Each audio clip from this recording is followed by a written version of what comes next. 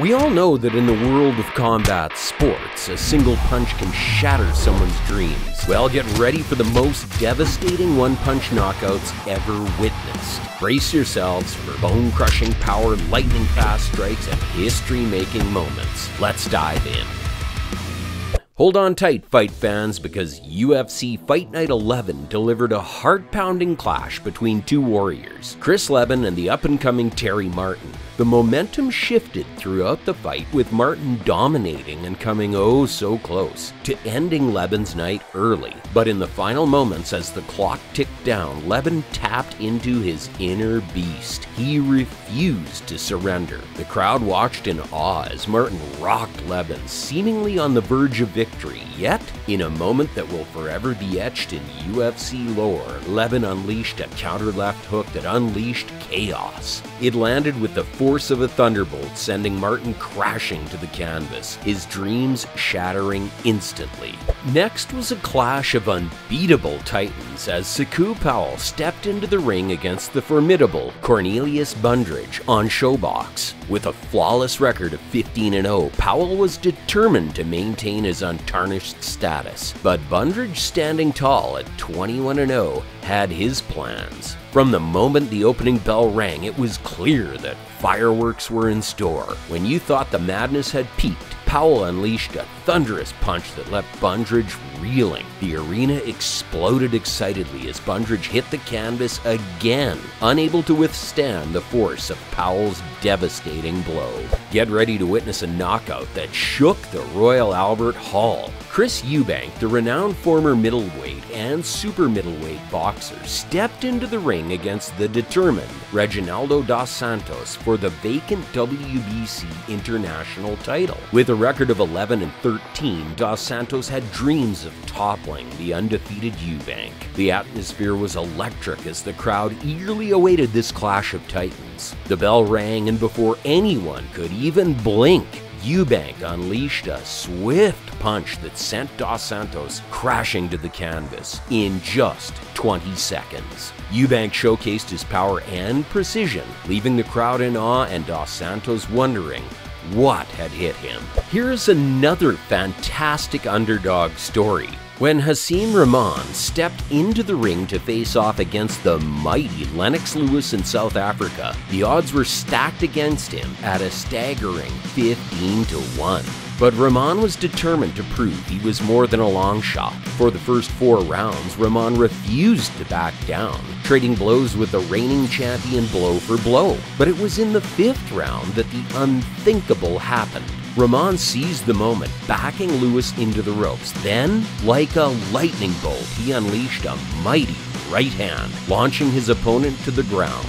This next one is a classic case of David versus Goliath gone horribly wrong inside the UFC cage. Picture this: an untested and inexperienced newcomer, Rick Davis, being thrown into the lion's den against the ferocious heavy hitter Melvin Guillard at UFC 60. This was a mismatch of epic proportions, and the outcome was as predictable as brutal. In less than 2 minutes, Guillard unleashed a thunderous blow that sent poor Davis crashing to the canvas like a sack of potatoes. It was a one-hit wonder that left jaws dropping and Davis in massive pain.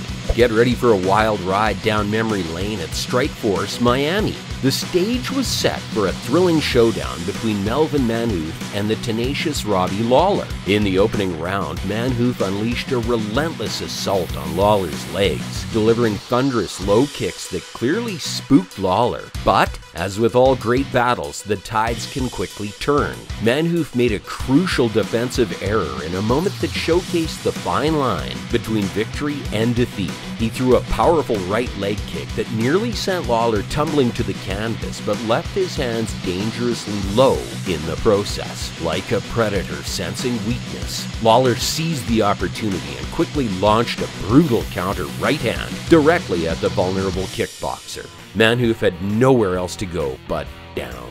Up next is the fight between Paulo Tiago and Sayar Bahadurzada. Tiago was a force to be reckoned with. This meant a tough battle ahead for Bahadurzada, but he wouldn't give up that easily. The clock started ticking and the two took their time before throwing out any hits. Paulo tried to attack first, but Sayar quickly threw a counter. In 42 seconds, Bahadurzada shattered all expectations and forever left a mark in the UFC world. The man holds one of the best underdog victories out there. Let's step into the time machine and travel back to the UFC's wild and untamed SEG era. Amidst this chaos, there was a character who seemed to embody the spirit of unrefined savagery, none other than Tank Abbott. At UFC Ultimate 96, Tank gave Steve Nelmark a reality check. Pinned against the unforgiving cage, Nelmark found himself on the receiving end of a monstrous right hand that landed with bone-crushing force. The impact was so tremendous that Nelmark's head seemed to have detached from his neck. As you can see, he was so out of it, looking lifeless in the cage. Up next, we have Shane Carwin stepping into the octagon for his debut showdown against Christian Wellisch, and boy did he deliver. In a blink and you'll miss it 44 seconds, Carwin unleashed a monstrous right hook that catapulted Wellisch into the ground. It was like watching a scene straight out of a sci-fi blockbuster. This epic moment became the stuff of legends, forever etched in the annals of UFC 84 and cemented Carwin's place in fighting history. What an electrifying way to kick off your UFC journey, by unleashing a bone-crushing knockout in the very first round. Prepare yourself for a legendary trilogy of epic proportions. Wanderlei Silva and Kazushi Sakuraba collided not once, not twice, but 3 times in their awe-inspiring careers. And guess what? Silva, or the Axe Murderer, emerged victorious in all 3 encounters. The first 2 battles were brutal, leaving spectators wide-eyed and jaws dropped. But hold on tight, because the 3rd showdown was an absolute spectacle that will captivate your senses. With just over 5 minutes of heart-pounding action inside the hallowed Pride ring, Silva unleashed a lightning-fast left hook that seemed to freeze the legendary Sakuraba in his tracks. But wait, there's more. A swift right hand followed without skipping a beat, propelling Sakuraba across the ring like a human cannonball. This mind-blowing finish still stands as one of the most visually stunning spectacles the sport of MMA has ever witnessed. The charismatic showman Naseem Hamed stepped into the ring to defend his WBC featherweight title against Sayed Lowell, and boy did he make a statement. Hamed unleashed a barrage of devastating blows in the blink of an eye, sending Lowell crashing to the floor in mere moments. The referee, caught off guard by Hamed's lightning speed, hesitated to stop the fight, allowing Lowell to continue, but it was just a matter of seconds as Lowell went down again, and this time the referee had seen enough. He waved off the fight, putting an end to the lightning-quick showdown.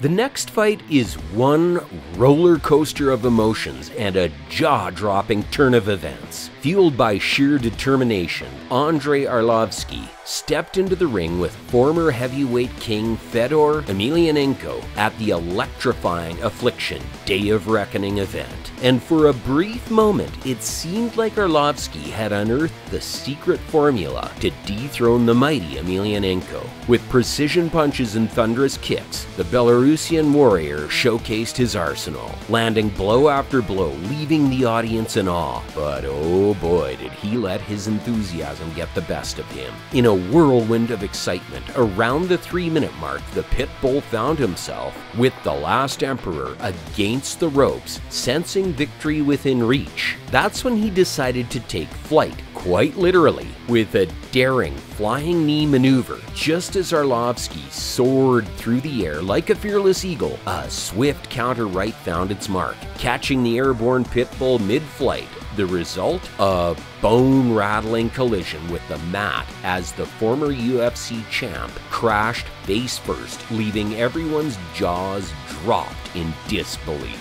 So that's all for today's episode, folks. If you enjoyed watching, leave a like and share it with your friends. You can also comment and let us know what you'd like to see from this channel in the future. Also, subscribe to our channel if you haven't already. You'll want to check out our other videos. Stay tuned for more awesomeness. Thanks for watching.